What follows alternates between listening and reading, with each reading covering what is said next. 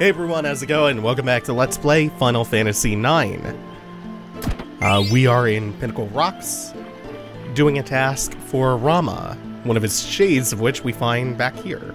The fact they didn't report Joseph's death to his daughter was indicative of their guilt for failing to protect him. In the end, heroes are also human. 3 to go. So last time we escaped Alexandria with Beatrix, who defected and stayed behind to secure our escape, along with Steiner and Freya. With Joseph's help, the troop defeated the Animantoids in the Snowfield Cavern and acquired the goddess spell they needed to enter the Empire's castle. So yeah, Steiner, Freya, and Beatrix stayed behind. Oh, we got an ogre. The rest of us took the Gargant past Trino and crashed here in Pinnacle Rocks, where we met Rama the Eidolon, who is tasking us with assembling pieces of a story, an ancient story. Once upon a time, 33 small countries fought together against an empire. One day, a rebel troop visited a man named Joseph who lived with his daughter. Owing a debt to the troop, he gladly accepted their plea for help. They headed for a cavern in the snowfield. We are assembling pieces of this story to prove our worth to Rama, so he will hopefully become Garnet's summon. This is the last... Oh no, this is not where we find one of his shades. This is where the actual Rama resides. We have to first jump off this cliff. We land on this lower platform where we get a chest with a mithril armlet, and then down again, and Rama is right here. On their way home, they fell into a trap set by a traitor. Joseph gave his life to save the troop. The troop left without telling Joseph's daughter, Nellie, about the tragedy. That silence, that's the last piece. Oh, I wonder if we're gonna get more Sand Kings. Or if we'll find something new. Oh! Oh, shit. I think these can actually hit really hard. They should have heave and something else. I think gear? Okay, that's not too bad. Especially hitting Vivi, who is one of the lower physical defenses in this party. Alright, that's not terrible. We're gonna have a roast boar. So the story that Rama is having us learn and recite, and a few of those passages make it really, really obvious, it's the story of Joseph, one of the party members from Final Fantasy II. And Rama himself goes back to Final Fantasy III. In fact, Rama has been in every single Final Fantasy game since 3, with the exception of 8 he was not in, and I don't believe he's in 10 at all. He has kind of a cameo role in 13. He does have a triple triad card. I think that's from FF14. They had a triple triad like a couple years back. Now we'll come to the real version of Rama. And we will start piecing together this story. So first off, let's start with the beginning. The Once Upon a Time bit. I think Cooperation is next. And then we have Silence. And then we can either choose Hero or Human. I think both of these are valid. So once upon a time, 33 small countries fought together against an empire. One day a rebel troop visited a man named Joseph who lived with his daughter. Owing a debt to the troop, he gladly accepted their plea for help. They headed for a cavern in the snowfield. With Joseph's help, the troop defeated the Animantoids in the Snowfield Cavern and acquired the goddess spell they needed to enter the castle. On their way home, they fell into a trap set by a traitor. Joseph gave his life to save the troop. The troop left without telling Joseph's daughter, Nellie, about the tragedy. The fact they didn't report Joseph's death to his daughter was indicative of their guilt for failing to protect him. In the end, heroes are also human. Are you satisfied with your choices? Yes, we are. How come you chose human for the conclusion? People pass down stories of other people to whom they feel an affinity. The people in the story had flaws, as we all do. That's why they became heroes in the people's mind. I want to know what you think in your own words. I'm away from my country, but I haven't forgotten about my people.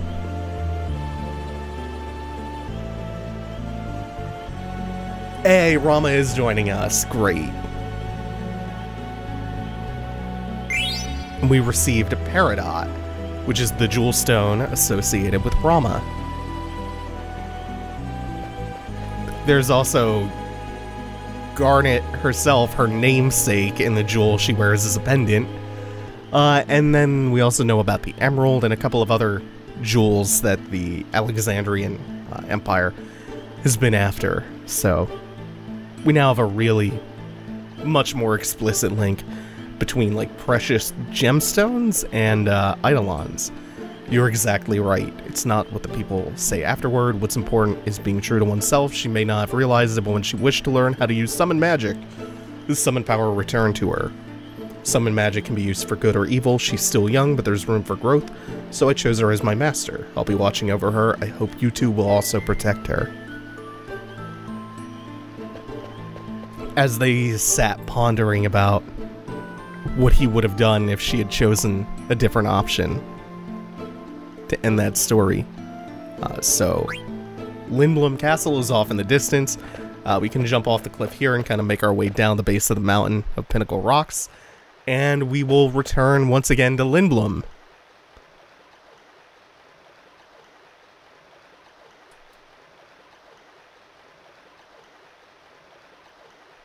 And Vivi spots something in the sky above. The Red Rose bronze ship.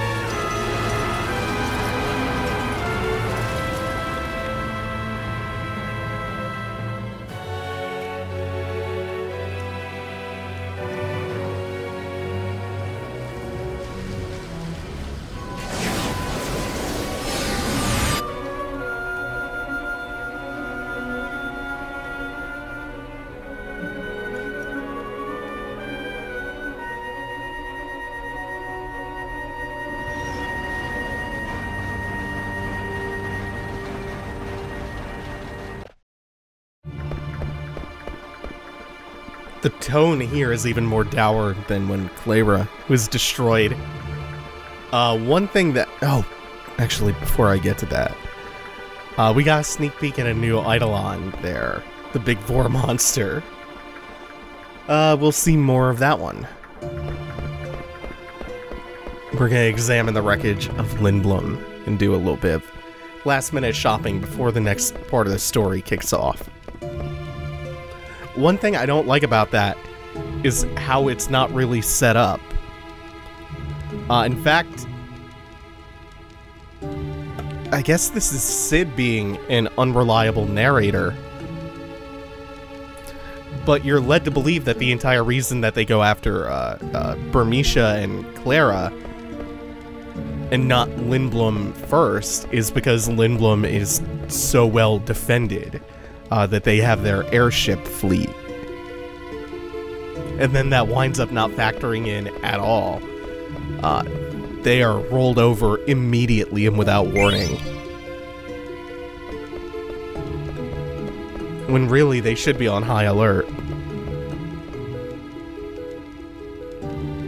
And not only that, the city is at least not completely leveled. It's just being occupied.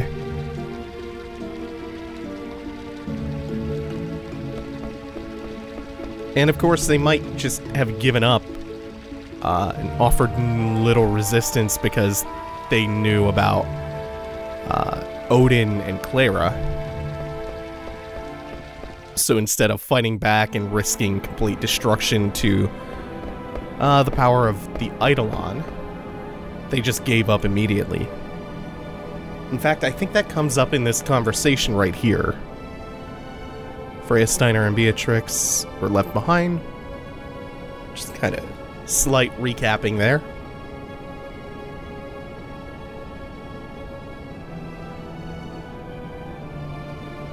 And Sid knows about the Gargan, of course. It's my job to know the lands surrounding my country. I sometimes lack foresight. Braun was after the Eidolons, that much I knew, but I underestimated the power of the Eidolons. Okay, yeah, that actually is a pretty good explanation. He was pretty sure before Odin came into play that they would be safe from invasion if, like, the major force that Braun was bringing to bear were the Black Mages. But with the Eidolons being, one, in her possession, and two, much more powerful than he thought it better to not even risk fighting back, just let the Alexandrians occupy the city, the kingdom. And everybody continues to treat Vivi horribly. It's tragic. A weapons dealer named Kuja is behind this. Supplies Braun with highly advanced magical weapons.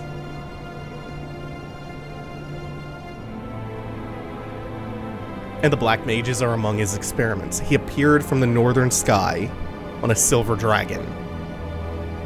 That he came from the north suggests he is from the outer continent.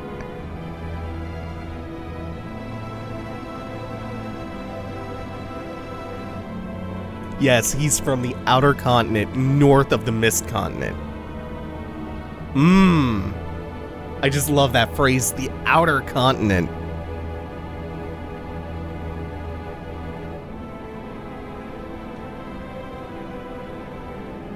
Yes, so challenging Braun now will only result in more casualties. I have no excuses for my mother's behavior, but I won't forgive Kuja for taking advantage of her. So this is making it sound like we are going to this northern outer continent. This will be our first time outside of the Mist Continent, where we've been for all of Disc 1, and so far about this is either a quarter or halfway through Disc 2. No, it's about a quarter way through Disc 2 now.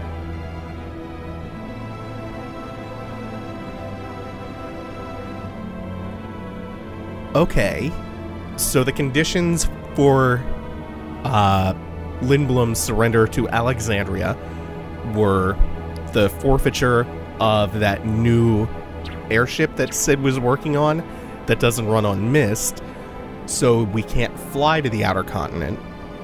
And the other was a jewel called the Falcon's Claw. And remember the last time we saw Braun and Beatrix on the Red Rose, they were talking about there being one more jewel or gemstone left. So the way that we're actually going to get to the outer continent is through a network of caves called Fossil Rue.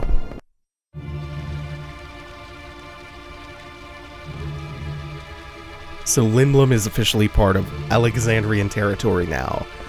We're being told that this is a soft point of no return, at least for a little while.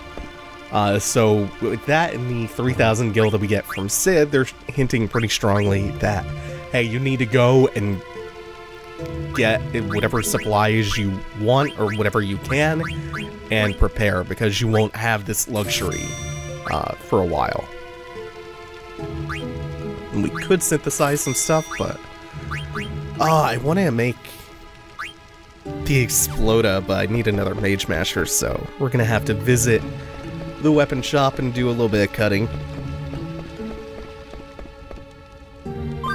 Oh, there are active time events. I think this is the only one. The third jewel, the Falcon's Claw.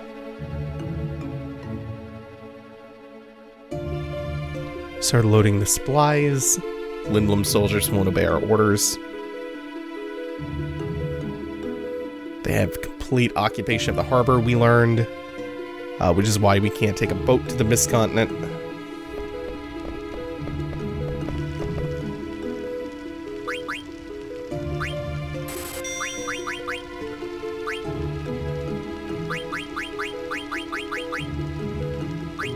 I think the Exploda is all I really wanted.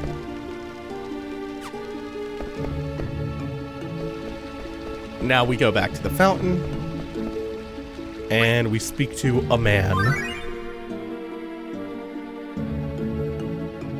where we can see the arrival of Bronze Fleet.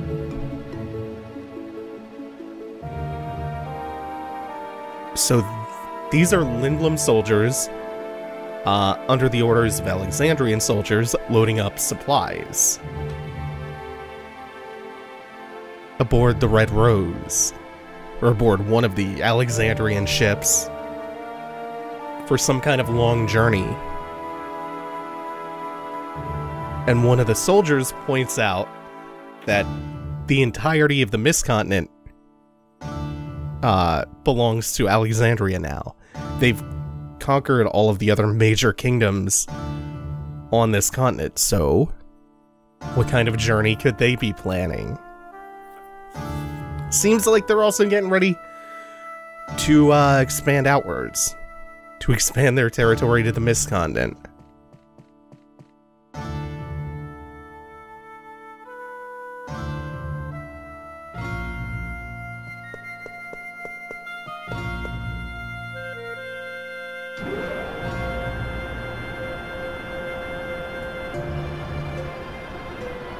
Do we really have to go to the Outer Continent?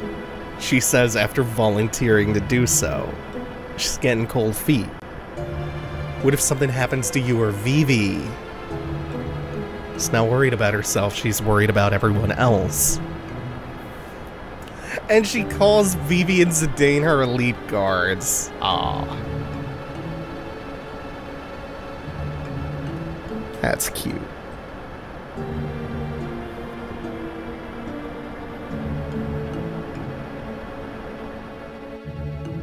So on the bottom level, we are going to go meet up with Vivi, and we are going to take the train out again to, I guess, ground level. To the overworld. Sid has instructed Vivi to wait here before he comes back to see us off. And that's because he stopped a trolley that would have otherwise been ferrying supplies to the Alexandrian soldiers. And we get some kind of rag from him. What it actually is an ancient map of the entire world. A world which very much resembles the world of FF1.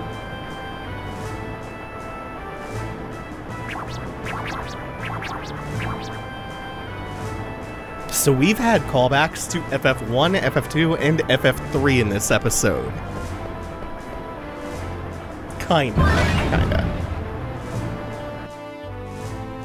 Oh, and this active time event shows us Sid's handiwork, where they take so long to load supplies.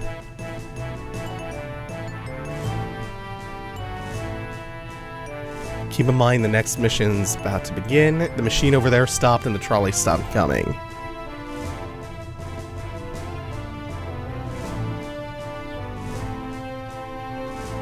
And they surmise that it must be Regent Sid's doing. So they already know he was involved. Seems like things might go poorly for him. But That's for another time.